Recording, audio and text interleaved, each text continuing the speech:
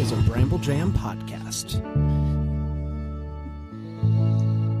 Hello, I'm Bran, and I am loving UpTV movies. I'm Dan, and it goes without saying, but I despise UpTV movies. I'm Alonzo, and I guess I'm down for UpTV movies. And this is the Deck the Hallmark podcast. Yeah.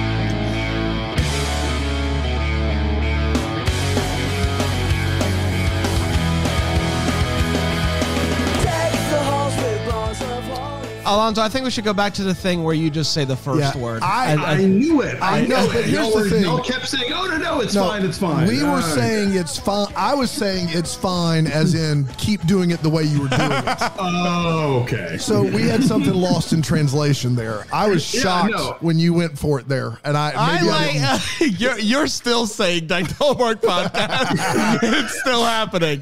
And you're not. I thought you guys were convincing me, oh, no, it's fine. And I'm thinking, no, the one thing I know about Zoom is you cannot both talk at the same time. I was saying the way you do, it's great the way you do it. It's perfect because then we come right in. It's great. So I'll go back to it. Now you know. If you were wondering why Alonzo didn't do that, it's not because we have some weird club where you have to be like an original member to say it. Yeah. We got like the 5-timers jacket like the SNL does. We got to send him out. Right. No, it's just because we were trying to be good stewards of our technology. Just kind of like when Bran turned on Panda's mic for some reason, and I decided to slide it over, and it was like, so we got to hear that in the opening as well. I always leave Panda's mic on just in case he shows up. Or somebody, you never know. You never know. You have to be ready at a moment's notice. Yeah.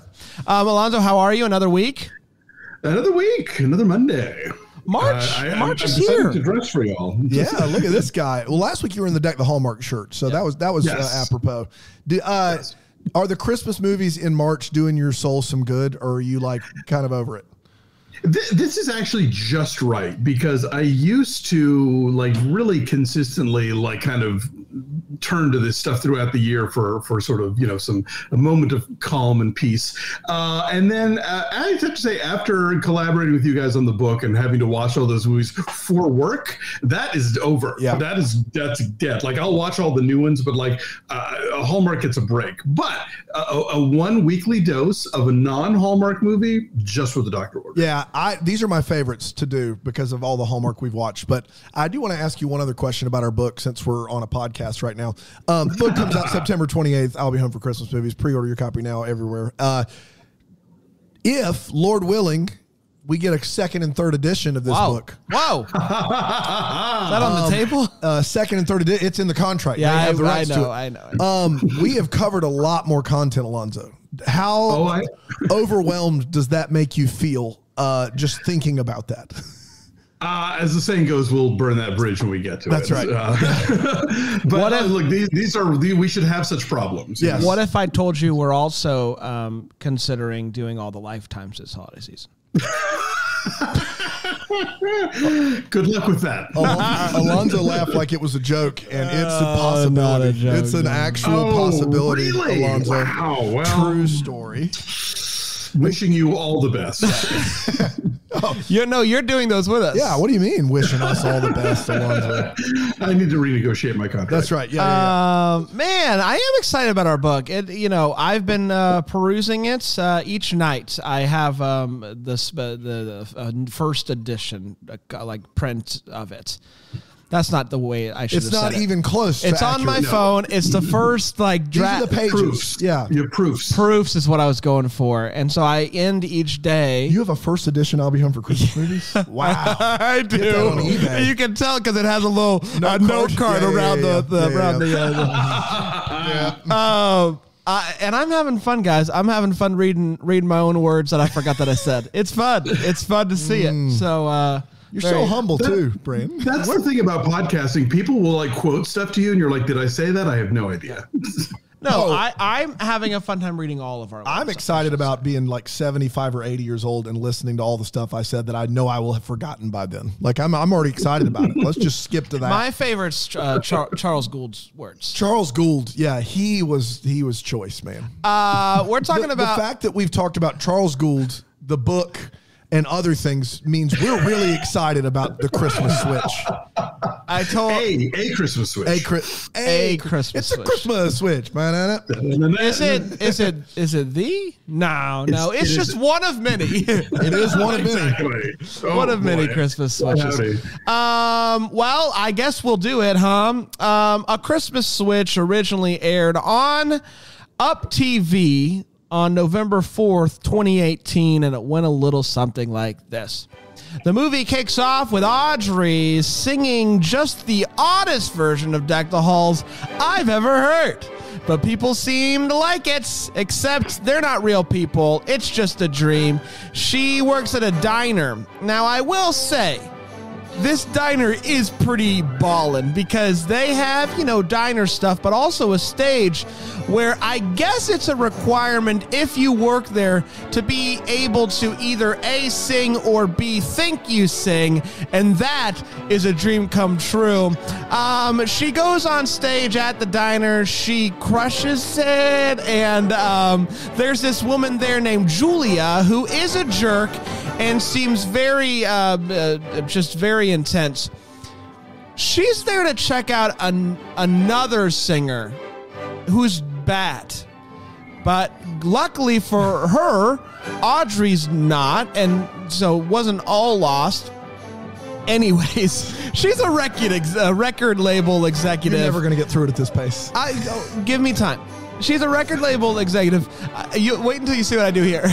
She's a record label executive. She's very serious. She has a daughter, 16, doesn't really care about her husband, whatever. Work. So both Audrey and Julia end up at the mall at the same time. They're doing some shopping. They're both unhappy about their lives for different reasons, and they both spot a shiny ornament. They both touch it. They both fall down. They both have a bright lights. They both fall on beanbag chairs. They both have bright lights, and then it just all goes white. They wake up in each other's bodies. It's a Freaky Friday situation. So they meet up, they talk about their lives, they get the notes. Basically, here's what you need to know about me, here's what you need to know about my job, all that good stuff. They proceed to do each other's jobs, figure things out together, and then they end up spending time with moms, and they got to be wives, and they find things out about themselves Julia in Audrey's body realizes that, I want to be a present mom, and I want to, do all these things. And Audrey in Julia's body realizes, you know what, I can go get it, and I have some go get, it's good to do things that you care about, stuff like that. Anyways, they're ready to go back to their lives, and so they meet up and they say, maybe if we just wish it real good. That doesn't work out, so they go back to the mall on Christmas Eve. They find the ornament again. The lights all turn off, and then there's like a Stranger Things situation where the Christmas lights turn on one at a time. They spell out run. It's a whole thing. Joyce Byer's like, wow! They hear the ornament. They pull it. And same thing happens. They wake up. It's Christmas morning. They're in the correct clothes, in the correct beds. We're the correct husbands. We're the correct kids. And they're all very happy about that. Fast forward 1 year. Audrey apparently, she got signed by the label. She has the most successful Christmas album of all time for the label. And they're both very happy with their lives. And that, my friends, was a Christmas Switch. There's some gold in there. Nicely done. But you have so many words that you misspeak that sometimes the little ones go unnoticed. But you combine flash and fast forward for fast forward, and that one's going to stick with me for a while. Old fast forward over there. Hey, listen, you can't rush perfection. You tried though. I do. And it came out fast forward. That you think that's a mistake. It is a artistic move on my part that you couldn't possibly get. You're just streets ahead, Brandon. I'm streets ahead. That's right. We're going to take a quick break. We're going to come back. We're going to break this gem of a movie down. But first, a break here on Deck the Hallmark.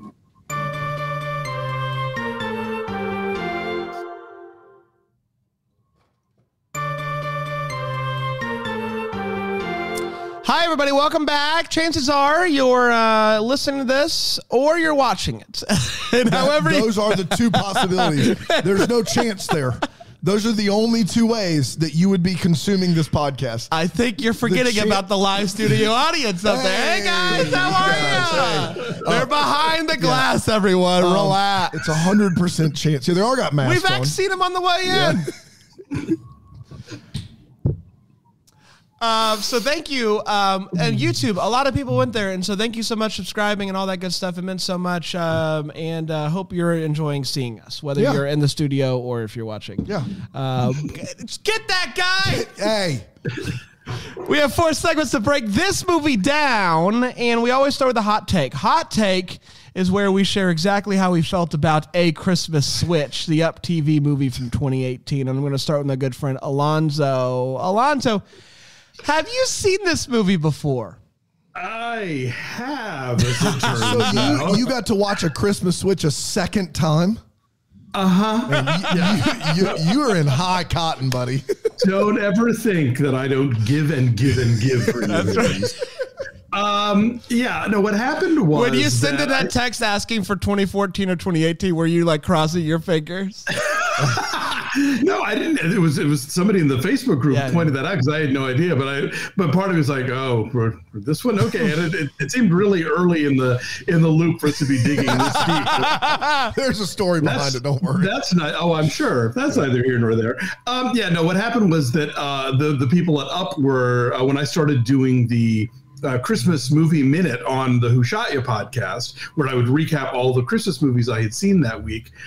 They started sending me advanced links to their stuff. So I was like, okay, sure. So at my leisure, I could watch this thing on my laptop. And so I was actually keeping up with the Up films for a while. And this was one of them. This falls into the category of there's an idea here, and there is also not a budget here. And so I think that kind of undercuts the film in a lot of ways. If you're going to give me a waitress tries on rich lady clothes montage, then those rich lady clothes had better be rich lady clothes and not stuff that looked like a Muppet would wear them. The actresses are good. They're giving it their best shot. I see the potential for this one, but I think in execution, it's kind of okay. Thank you for the fashion minute with Alonzo. I love that. That was great. In 2018, it turns out UpTV was really trying to reach out to every medium to get their people to watch the movies, because they reached out to us in 2018 as well. There you go. Yeah. You know what? I'm being fast forward. Yeah, you are fast forward. Absolutely, you are. And I will say this. It is nice to have a network that has their movies done, years in weeks in advance. It's wild. Don't get that with Hallmark. Hallmark's like, you'll get it when you get it, and you're not going to get it. You're not going to get it. Spoken with a director and editor that say that they will be editing the day the movie is going to be shown on Hallmark. Oh, man. Wow. True story. So, although Up did promise they were going to do their own app last year, and then it never happened. Man. That people are wanting to check off the UpTV movies? The 5 or whatever that they aired last year. Yeah, they didn't. They wound up. I think that's just called a notepad, right? That's just a PDF. Is all that is. The Hallmark app is very helpful. You got 40. Sure. You got to remember when they are. It's 5 guys. They're gonna move around. Yeah, one every 2 weeks. Can I handle it? We love you, Up. Okay, let's talk, guys. I'm a sucker for these type of movies. Yes, you are. I don't know what it is about me. I enjoy these very bad movies. They're wacky. They're crazy. They're all over the place. They make not a lick of sense, and I could not be more in. I don't, say what you will about Brand. I will. But I miss these type of movies, and I'm glad that UpTV's still doing it. It's just wacky. It's whimsical. It's magical. It is unbelievably bad, and I could not have loved it more. Just a treat, and I'm so happy that we got to partake in it. I'm so happy that I got to watch it with my good friend Dan. Dan, what did you think about this? You should have seen Brand during this movie. He couldn't contain himself. he was just laughing and leaning forward.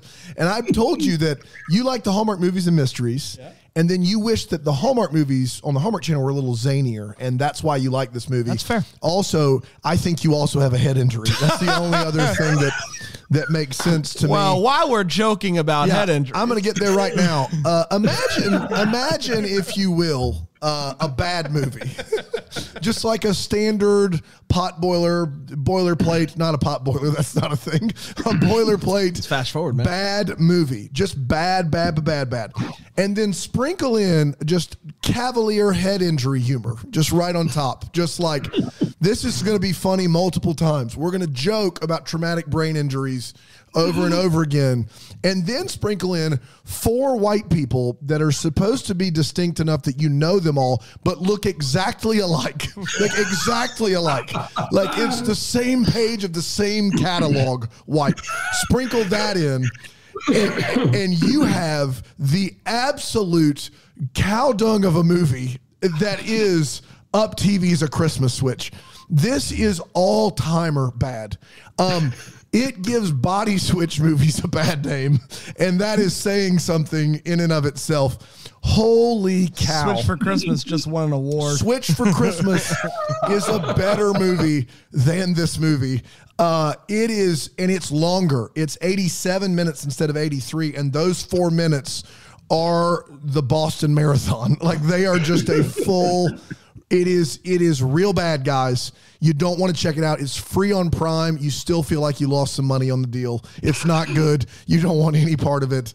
It's a hard no dumpster fire. UpTV. You considered canceling your Prime membership. Yeah, that's right.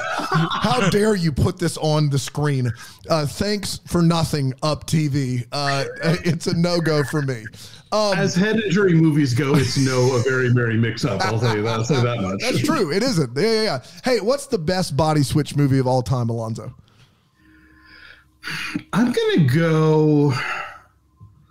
I'm a purist. I'm gonna go Barbara Harris, Jodie Foster, Freaky Friday. Okay, all right. What is Mulholland Drive a body switch movie? That's not a body switch as much of a. Yeah. I mean, it is, but it isn't. So, with an asterisk. That's maybe. Right. What about Big? Is Big a body switch movie, or he just gets big, right? He doesn't trade. Yeah. He just, his own body transforms and then transforms back.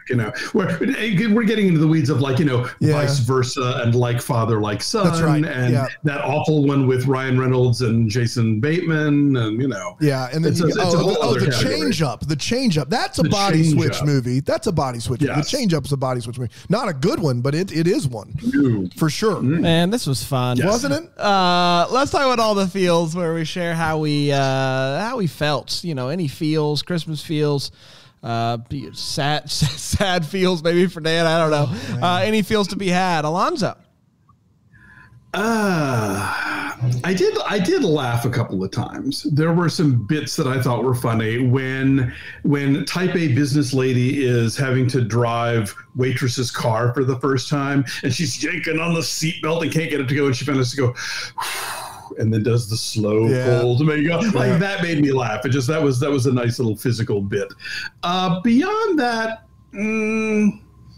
no, the Christmas in this movie is really, really low budget. It's very 99-cent store, as Jonathan Shapiro would say.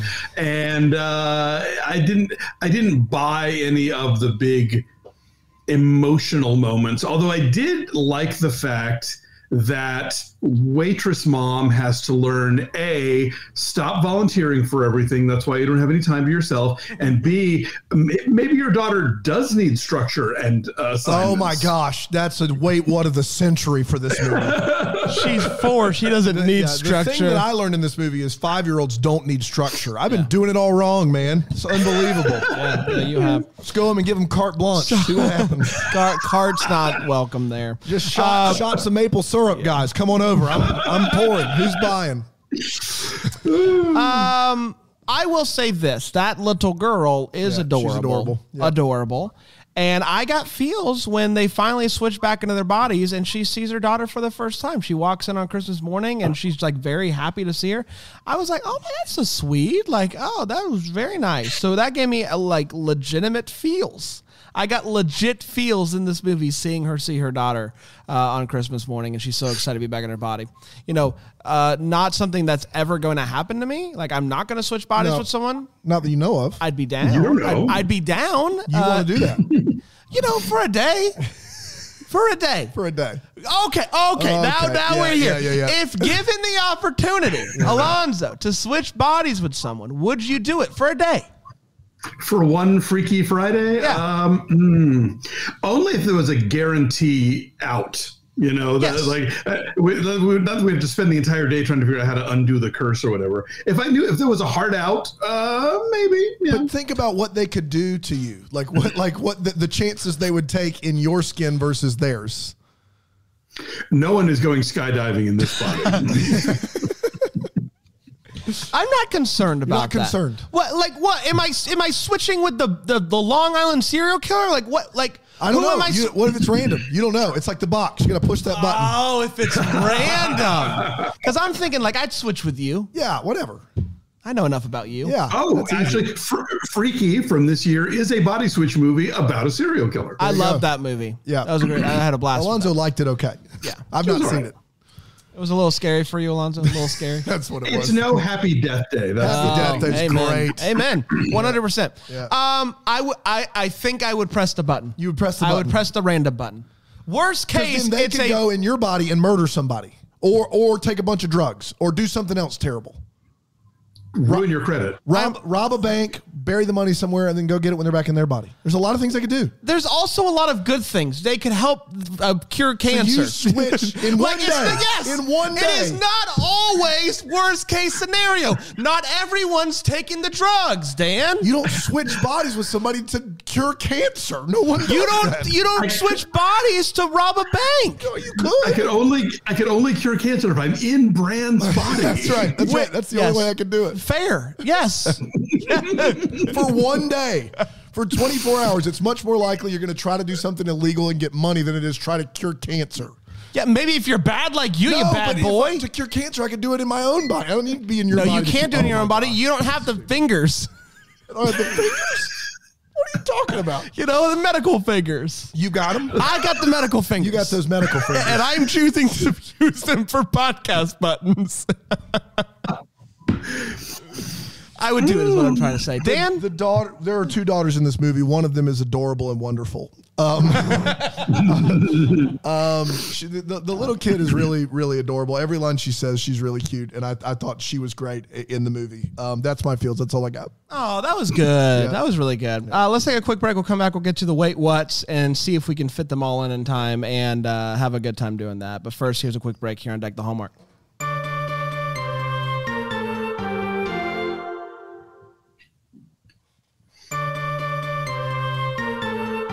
Welcome back, everybody. Talking a Christmas Switch 2018 UpTV. You know the one.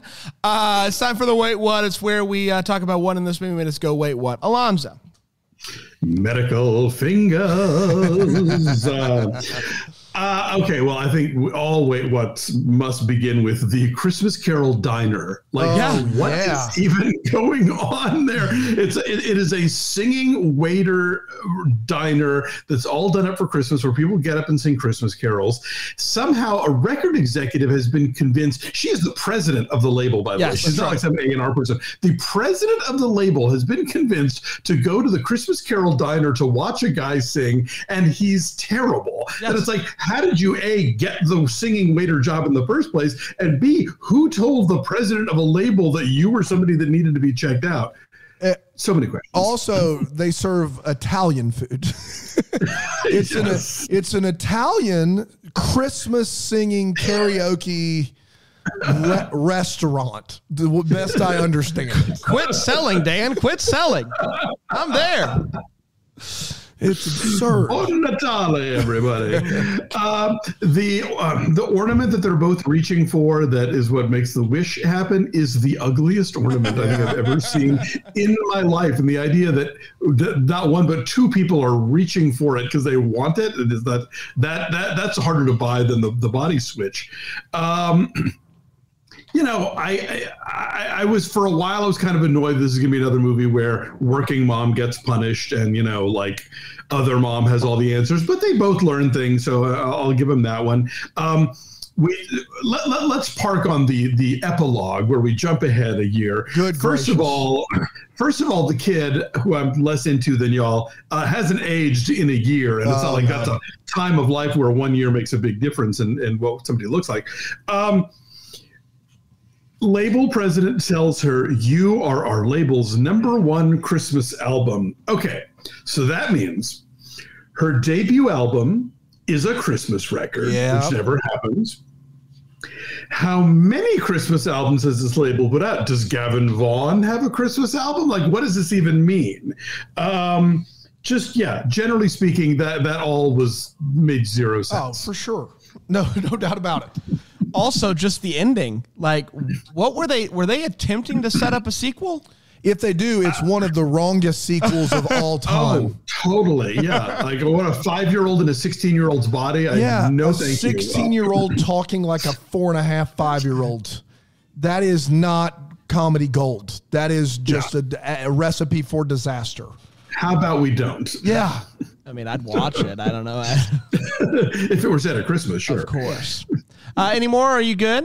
No, I'm good. My guy who is running this Christmas diner, he's a what the hallmark in and of himself. Yeah. Stanley? But yeah, Soul Stanley. But he does say this line: "This is the only place where we serve up delicious food and Christmas music." There's no other restaurant that is like can't do it. Playing Christmas music at the very least. Like, this is the only place you can get both food and Christmas music. That's it. And speaking of the Christmas music in this movie, there is not one single normal version of a Christmas song in this movie. I don't know why. I don't know why they went with these weird versions of these songs, but they did, and I think I'm here for it.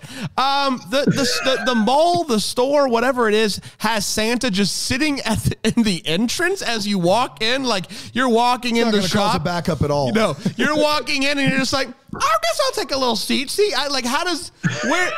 why in the entrance? She says, Audrey, she's the mom, right? The mom of the little girl. Yeah. She says, "My daughter's having a tough time reading lately." Things were going well. It was going real well, and then it breaks. It just all came to a halt. Like, what do you mean lately? Maybe there's another head injury that they didn't want to tell us about. Classic. Dan, you went to the bathroom during this, so I want to tell you about a charades game that you missed. No! How did you not tell me about this? I'm sorry. There's a charades game going on here, and Audrey in Julie's body is doing something with pillows. And her husband, these are his guesses: Statue of Liberty, a tiger, and then he says this line: "Are you sure this is a Christmas movie?" What? Not one of his guests was a Christmas movie. Statue of Liberty, a tiger. Are you sure these are colors? I couldn't believe it. At one point, cell phones that are very far apart are creating feedback. Don't let me get into those weeds. They're creating microphone feedback. Yeah, microphone feedback. Through an earpiece. If you put two phones on speaker and put them together, yes, that would happen. One person is a 5-minute walk away. And the other person is wearing a headset. And there's feedback that she can't handle it. She's got to chuck that. Backstage, there's a spread of food and just letters that spell out the word Showtime. And I just thought it was so funny. Yeah. It's showtime. We got to put something here to let you know that this happens after the concert. What do you think we should do? What's that? She's performing at the Apollo. That's what they're going to tell you. And Alonzo, what's that guy's name, the big singer in this movie? Gavin Vaughn. Gavin Vaughn. Either shave or don't. Yeah. What? Good. I have never seen a beard that spotty once you're, I don't know, older than 15. No. Like, it was insanely spotty. Full Patch Adams there. And he's the most popular singer artist That's right. around right now. Unbelievable. I think that's good. Yeah, we can stick with Gavin, and I can work my way back. Gavin is negotiating his own 7-figure contract. Thank you. He's negotiating his own in the middle of the night. This guy shows up and negotiates a giant singing deal and then says, send the forms to my agent so he can sign them. What? Have we reversed? Is it also an occupation switch movie? Like in real life, the singer would not be there. The agent would be there and then say, send these to him to sign. This guy showing up with his posse in the middle of the night to negotiate his own deal. Why is his agent taking 15%? Like, why is he doing it? Like, the agent did nothing. Did a posse of 2, by the way. Yeah. He was rolling too deep into that recording studio. You've got to be kidding me, Gavin. Seriously.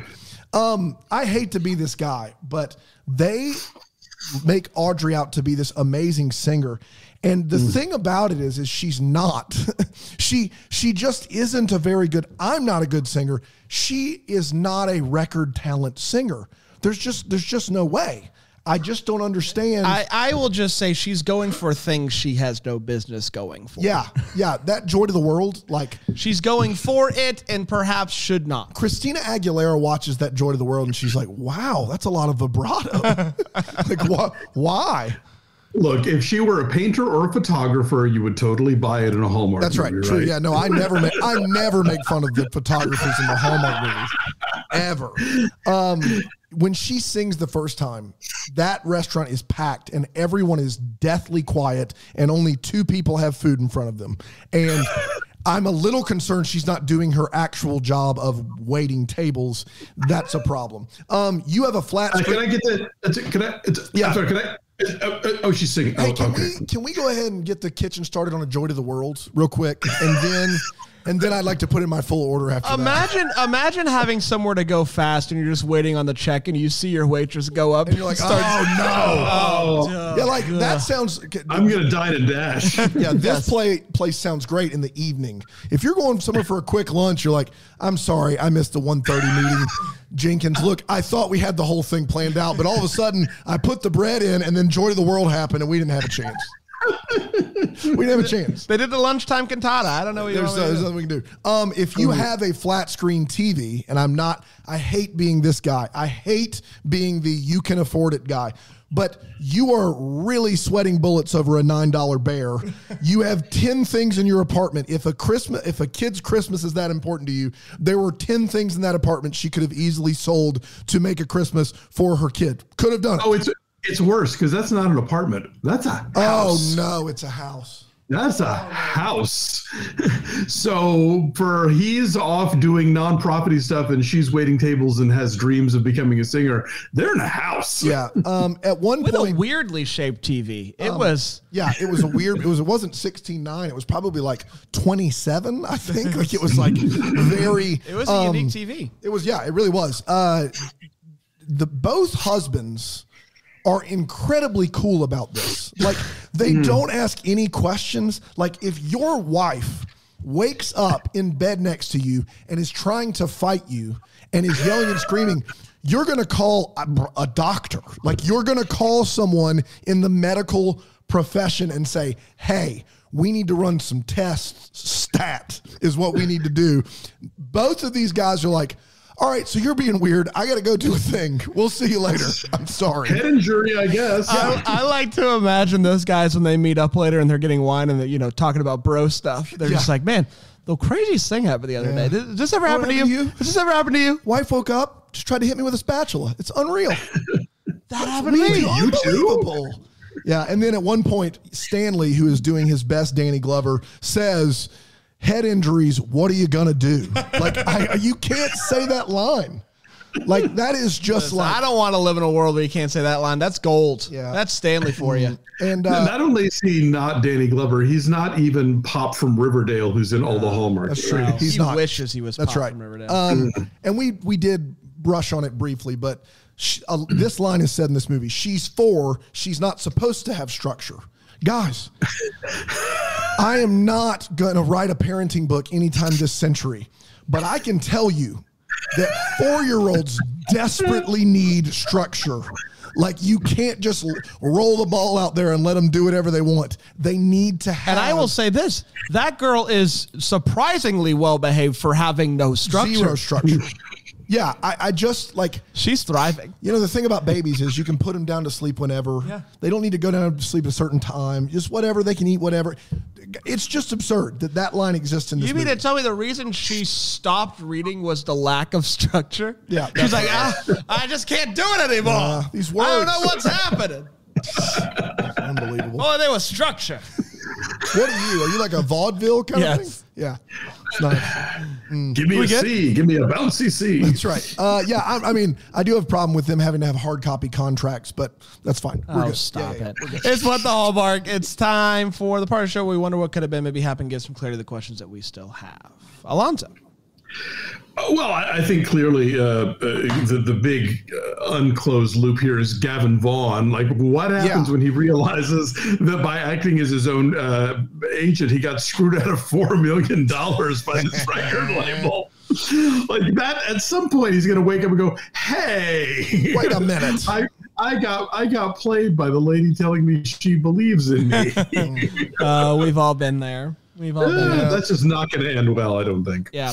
Mine and Alonzo, you did touch on it, but at the beginning of this movie, Julie, whatever, walks in with a briefcase, pulls out that briefcase, in it, a folder. Inside that folder is a picture of a guy, his name, Chad or whatever, and it just says on a little sticky note, "I think you're really going to like him."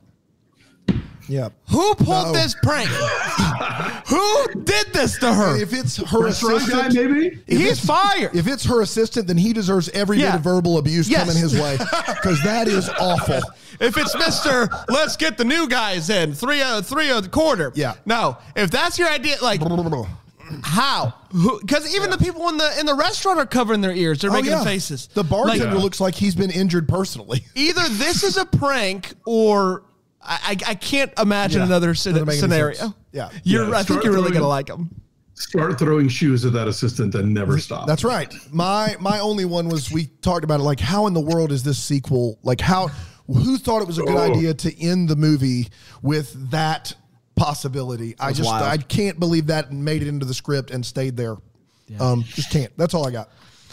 We did, everybody. We did. Congratulations. Very excited. Tomorrow we will be back. Panda will be here, and we will be spotlighting, previewing the Spring Fling movies. No new movie this past weekend. It's a preview episode.